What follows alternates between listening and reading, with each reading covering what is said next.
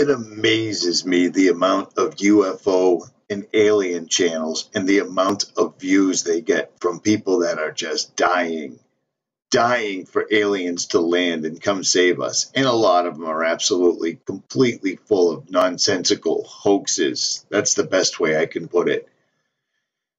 But some of these guys are really, really hardcore. They're definitely down with it. That's all there is to it. They've seen sightings. They've got videos sent to them. They follow this stuff religiously.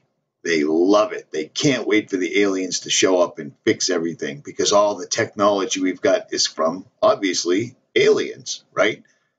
All the technology that the military has, all the stuff that shows up in the middle of the night, all the things that people have caught on video over the years. It's obviously from happy, friendly aliens, right? And the amount of views they get is staggering. They never get censored. They never get copyright. They never get screwed with. Their channels are doing just fine. Why is that?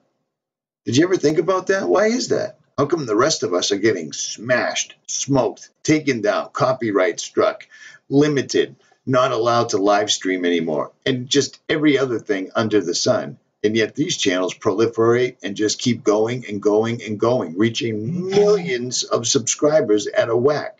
You know what I mean? And it amazes me because all they are is a flash of light or something like that. And they're like, look at that. And they get thousands of thumbs up, millions of subscribers, and it's always just a flash of light. And then they always go back to some guy that used to work for the military, and then they'll show a picture like this. Look at that guy. He's obviously an alien. Look at that. Because certainly that doesn't look like a disembodied person whatsoever with no facial features, the kind of a humanoid face and dark, soulless eyes. Do you know what these are? Do you know what that is? You know what I mean? It's the same as it's always been. And I can't understand how these people are researching and spending all this time on this and they can't come to the same conclusion because it's quite obvious. I'll tell you one place that knows. The Vatican, for instance.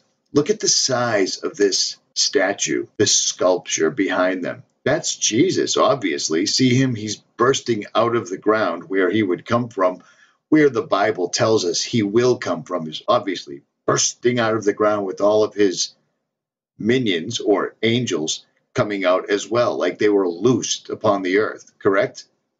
Because that's in the Vatican, or stuff like this. Or things like that. Or that. Let me tell you something. Back in the day, back in the Roman and pre-Roman, Egyptian, and before that days, why is it we can't make sculptures like this? And look at them. They're exactly lifelike, right down to the toes and the bones in the feet. I mean, this is amazing. Do you know why it's so amazing? Because they were inspired by otherworldly, other dimensional beings. Because there ain't no way you're going to make something like that. Look at this. And every single one of them has an evil, satanic, demonic overtone to them.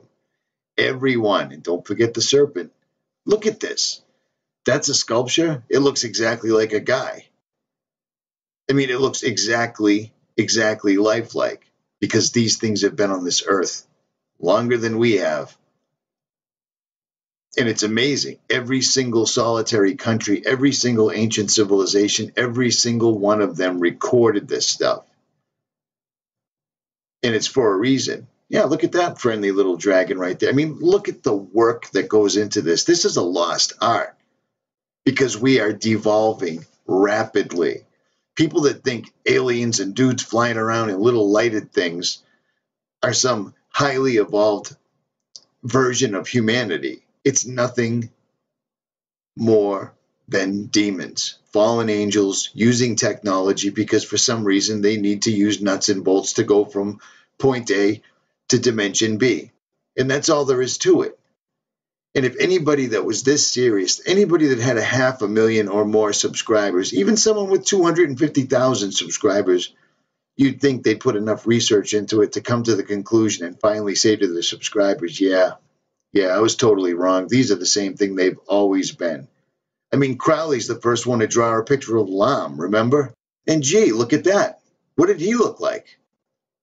Oh my. And he went to another dimension and contacted it. Shocker. Absolutely shocking. He did a satanic series of rituals and bumped into this happy little fella. Well, who does he look like? B-I-N-G-O. And demon was his name-o. I had to do that, sorry. It's just totally ridiculous that they keep pushing this, and nobody in this whole UFO genre seems to notice that they don't get messed with like we do. There's a reason. As long as you're pushing the mainstream narrative, or as long as you're pushing bad information, you are allowed to flourish, you are allowed to advertise, you are allowed to carry on, soldier, because it's the same as it ever was. I mean, really? This was drawn a couple of days or weeks, I think, before the internet. Now, that was sarcasm for some of you that didn't catch that. You see what I'm saying? What does that look like? It looks like a creepy, soulless being. What does that look like? Well, it looks like a creepy, soulless being. So maybe those that are following my channel and then also following UFO channels, you may want to wake up, because this has been going on for time immemorial. And the funny thing is our generation, if not us, our children are going to run into these things for real. Stuff like this was commonplace back in the day. Chimeras, half man, half animal, half bird, half beast, half whatever.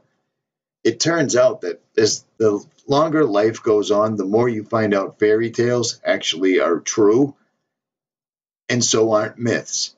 This stuff all is coming back around again. There is nothing new under the sun. As it was in the days of Noah, so shall it be again when the Son of Man returns. You see what I'm saying? And all you got to do is look to the science headlines. They actually use the same words, chimeras. Where do you think they learned how to manipulate DNA? Do you think if I was an angel standing next to God as he was creating everything, I probably wouldn't have figured out the recipe on how to whip up mankind, or how to make a creepy half fish, half chick lady thing? Mermaid, whatever, or a fairy? You know what I mean?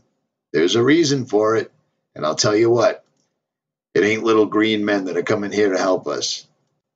There is only one way out of this, and it is not in a spaceship. Richie from Boston, like, share, subscribe, or go thumbs down, complain, and go back to your secure place. Richie from Boston, I'm out.